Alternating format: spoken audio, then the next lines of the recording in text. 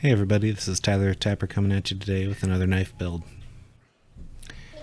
So I've had this old cactus skeleton sitting around for probably 7 or 8 years. I got a chance to go on a trip to where I grew up, Santa Fe, New Mexico, a while back. And while I was there, I decided to visit my old house and kind of go check out the arroyo that I used to play in when I was a little kid. One of the little souvenirs I brought back with me were a bunch of these cactus skeletons. I got 3 or 4 of them. Figured I'd do something cool with them, and I just let them sit on a shelf for, forever, for probably 7 or 8 years before I touched them. So for a while I had the idea that I was going to make a knife hilt out of one of these. As you can see, they're far too brittle on their own to really just glue straight on there. In fact, even when I was cutting through there, I had to glue it back together right here. So I figured what I would do is I would cut them in 2 pieces, and then I would attach it down onto some sort of substrate, and then pour some clear epoxy over it. So after that piece got reattached and had a little bit of time to dry, I put it in a vise here. I didn't really clamp it very tight, and I'm sure there was a better way I could have used to cut this up, but just going after it with a handsaw, getting into 2 roughly equal pieces. After I got into these 2 pieces, the next thing I gotta do is take it over to the belt sander and get it flat so it has a good surface to attach to the substrate.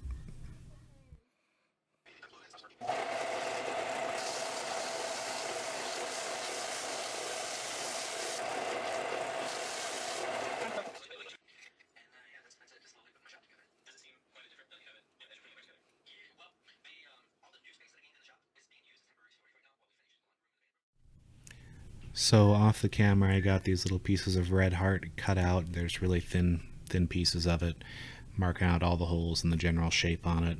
Since I was going to use clear epoxy, wanted to have the wood that would really stand out through the little crevices of it.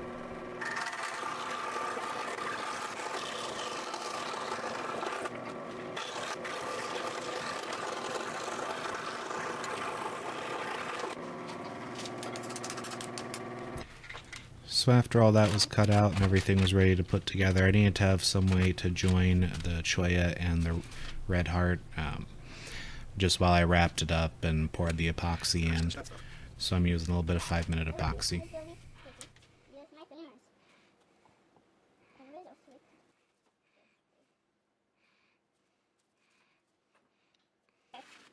Cool. It is a picture. You're just sticking it all together, aren't you? Yes. I mean, not all of it. I got almond. Off camera I wrapped those in some electrical tape to clamp them together. It's pretty nice because you can apply however much force you want to it with how much you stretch the electrical tape around it, so it's a really good temporary clamp to just put on there while something dries.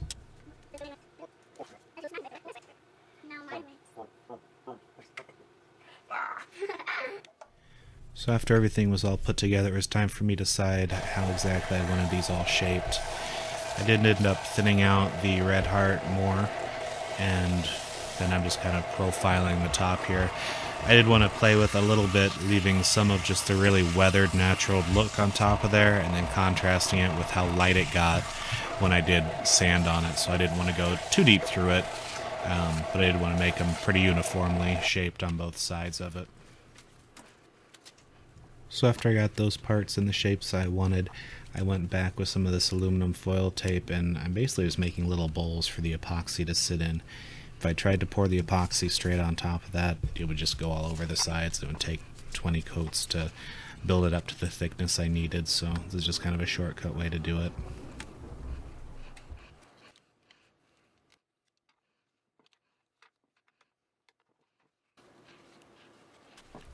So I'm mixing up the epoxy that I always use. It's called Max CLR. It's usually used for composite work, and just kind of pouring them right into the bowls here and making sure it's saturating through everything. There's always something really satisfying about going back and popping all the bubbles with the torch.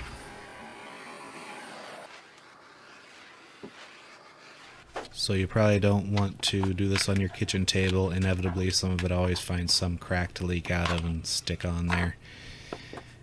I tried to do it pretty quickly because the tape comes off a little quicker, but I ended up just abandoning that and going and grinding off the rest of the tape. So now it's time to get them attached onto the knife here. I drilled the holes through one side of the of the scale, and then I'm coming over and drilling back through the other direction on that, just so everything's centered and lined up exactly where I want it.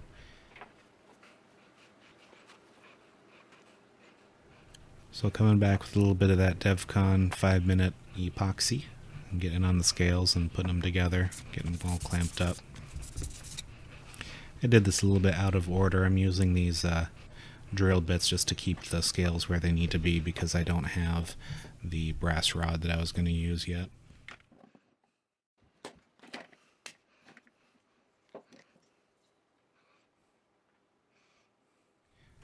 So after a quick trip to the hardware store, I got the right stuff that I wanted, and to get some hollow stuff, I figured it fit the knife a little bit better, being able to see all the way through than having a solid pin. Figuring out the thickness I need, marking it out, and I'm going to cut it. I end up using a brake line cutting tool.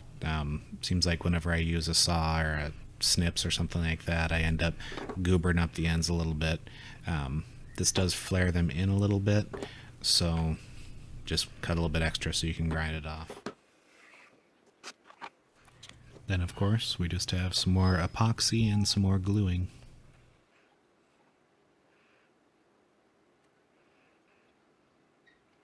I did end up screwing a screw into the end of that hollow brass tube, so I had a little bit of a handle to put them in there with.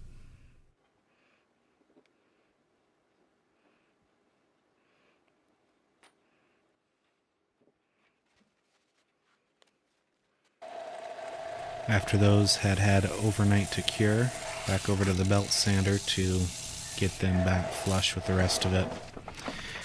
Now I'm going to switch out the belt for a little bit finer of a grit belt. I'm going to do the final shaping of how I want the knife handle to sit with this.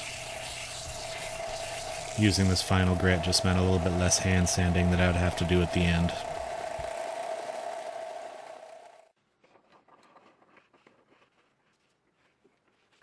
There was one spot that couldn't quite get in there with the belt sander, so I got out the hand file to just get that first finger hole.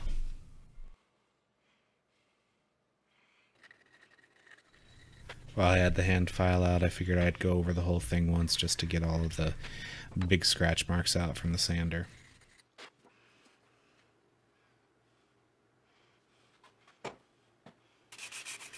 And then I was on to quite a bit of hand sanding with it. I had to work all the way up through the grits. I basically had to polish that epoxy so I could use the final finish I wanted to on it.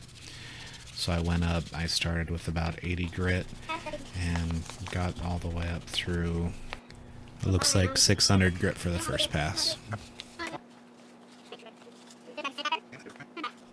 It's pretty funny all the little things they pick up on, like blowing it off, and then she had seen me licking my finger and licking it just to kind of see what it would look like when it was done, so she thought that was pretty cool to make it shiny.